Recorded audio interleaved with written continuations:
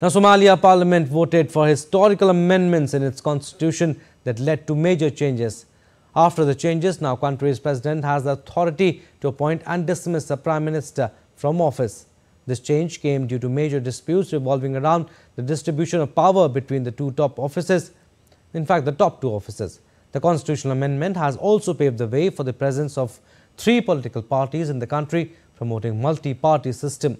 The amendment also sets the term of office for government constitutional bodies at 5 years.